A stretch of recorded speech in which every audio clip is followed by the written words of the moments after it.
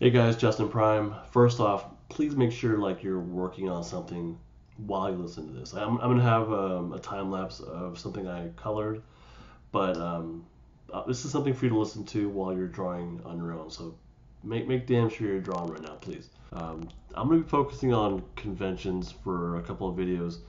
I recently decided to stop doing conventions. And I wanted just to kind of go over, what are some good things, what are some bad things about cons if you're thinking about doing them. Today, for this video, we're focusing on the cons about cons.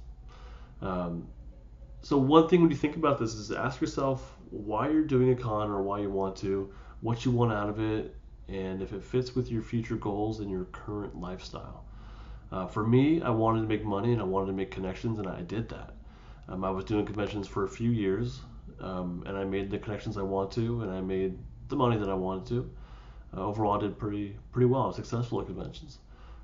But conventions right now don't fit with the future goal that I have. I don't want to keep doing these. I don't want to be 50 years old doing conventions. It doesn't fit with my current lifestyle where my priority is my family, my career, and really it's working on Sculpture Stories. So for me, it wasn't a good fit. So I would encourage you to ask yourself those questions. Um, if you decide that you want to go ahead with it, I definitely recommend it. Overall, it's fun. It's a really good experience. You make a little bit of money. I would recommend doing a convention if you're curious about it.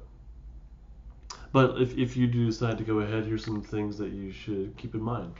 Number one is time. It's extremely time consuming. Doing cons is very time consuming. Your focus will be on prepping for conventions. Probably, honestly, you need to give yourself a couple months ahead of time to prepare for one convention. That could be making or ordering new prints. It might be picking up prints, making signs, backdrops, prepping your displays, registering for a temporary business license, and afterwards paying taxes. And that's just a small sample of what you need to do. Um, it, for the displays and whatnot, that's probably a front end thing. Like if you get a solid display you're happy with at the beginning, then you don't really have to change it. Personally, I was never happy with my displays, so I kept adjusting it. I wanted to always find a way to be more appealing to people walking by. So I redid my display a few times, and each time I did is very time consuming. Um, so you'll be spending your time on making stuff to sell. That's the point of a convention. One is to sell stuff.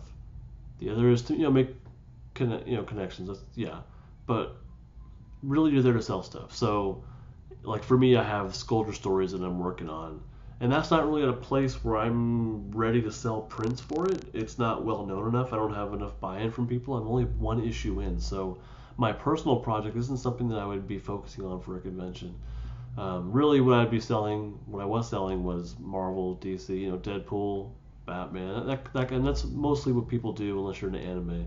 But you're mostly people aren't selling their original work. They do, from what I've seen, they don't make a living off that exactly. There's not a ton of stuff being sold that way.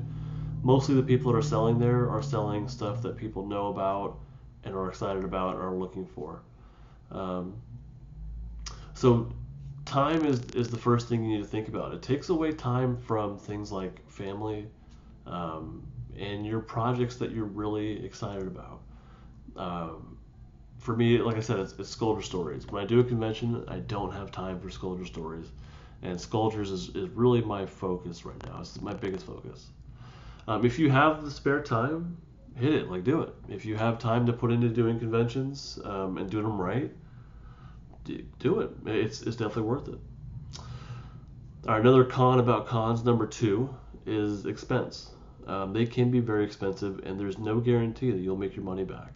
If you do a good job and you're a good salesman or woman, salesperson, you will get your money back, and then some. But buying all the supplies and the merchandise, obviously it costs money, and it might not sell. I have a few things where I put time into it. I printed it out, and I didn't sell any of them. Um, that's happened once or twice. Uh, Registration is is potentially a big expense. Smaller conventions cost less. Bigger conventions can cost hundreds of dollars. You might not make that back. You probably will. Like I said, if you're a good salesperson and you have good work, you'll get it back. But gas, hotel, food, energy drinks, um, buying something like a dolly to carry all your stuff in, even post-it notes, like all these things add up. It can be a very expensive thing doing a convention. This should be more of a front end issue for the most part. Once you buy the dolly, once you buy like a banner, you're good. You're okay. Once you buy a filing system, like I have a couple bins that I use, like that's covered up front. You make your money back and you move on. Things like gas and hotel and food, that pops up every time. I'll do another video on how to save money. But if you have something that you sell or that you can sell and something that's worth selling, do it. Cons are a great way to do that.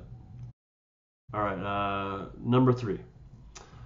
It's stressful. It's very, very stressful. My stress level went way up. And it didn't really go away. I did it for a few years. I would get really stressed out before each convention, just worrying about if things were right, if I had registered for to pay taxes, get my temporary business license, if I had enough prints. There's always something I forgot too. It's stressful. It's really stressful to make sure you got everything right because you can't rely on anybody else. It's just you. There's all that stuff is busy work. It's not fun. It's not creative. It's just the busy work that you need to do to make it happen and make it right. Traveling can be stressful. I didn't really go very far. I wanted to stay close to my family. But people that set up hotel rooms and have to get their markers through the airport and potentially the refillable liquid. Setting up hotels, finding rental cars or shuttles, all the planning is just stress. And then also when you're gone, it's fun when you're gone. Once you're there and you're doing it and you're hitting it, it's really fun. But when you come back, life has not paused for you. Like when I come back from a weekend gone, my family is still there. The kids still get sick. Dishes need to be done. I go to work on Monday. All that stuff is still there waiting for me. It's just so, even though the weekend might have been fun, the stress hits you when you get home as well.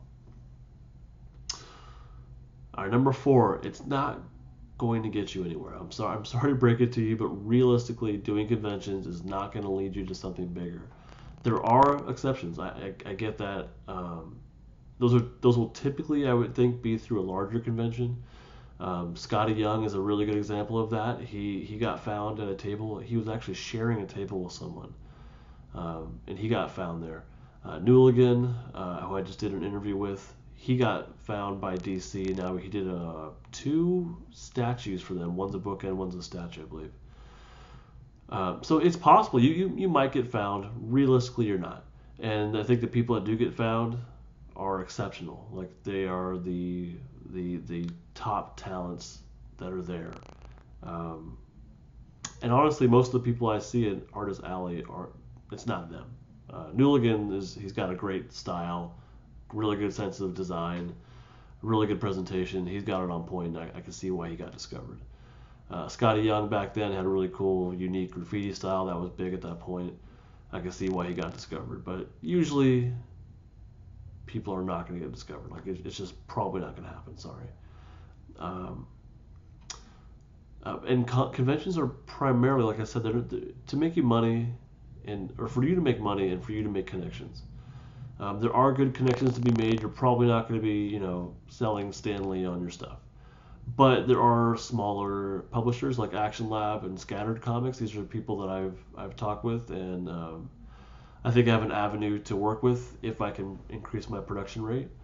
But there's smaller publishers that have time for you to listen and check out your work. You can get feedback from. So there's an opportunity to be discovered there on that level. I think that's way more realistic. Number 5, most conventions, honestly, they just suck, especially the local ones. And I'm really not trying to piss anybody off or hurt any feelings, but if it's a first year convention, the turnout is not going to be worth it for someone in Artist Alley.